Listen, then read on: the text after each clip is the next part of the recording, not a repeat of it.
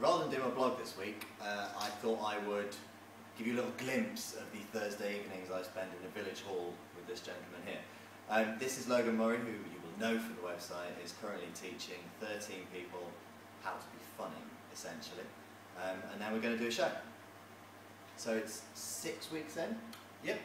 And if you just look around the room there, Neil, you see all the other 12 people weren't funny enough, and all we've got left is Chris. So he is my... Made the cut? Yes, he is the bomb. To use hip-hop speak. So very much looking forward to see your 3-hour show. I think it's fine. How long have you been teaching people? Just roughly. Well, no, I was going to give a facetious answer. Been doing this about 10 years, but I did a little bit of stuff at Middlesex Uni and a couple other places. But, you know, like I've been doing with you lot, about 10 years. So, out of all those classes, are we the best? You're the best. The best. You're the best.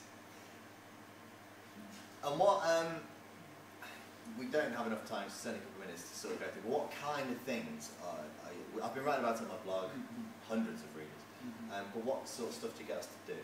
Well, there's a lot of touching, a lot of, I sort of try and suggest ways that you could be funnier through pressure points. You'd be amazed where some of these pressure points are. Yeah, and they do. Some of them laugh, some of them cry when I do it.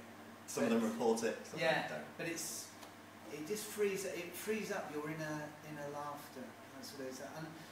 And unleashing your inner idiot is how I like to describe it. And frankly, if you've ever listened to any radio with me, you'll know that's pretty easy.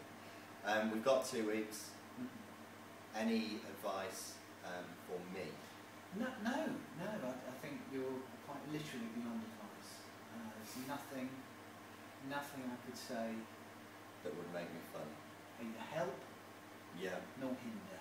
Really, I think it's best perhaps just to pass over what we laughingly call your comedy career in silence.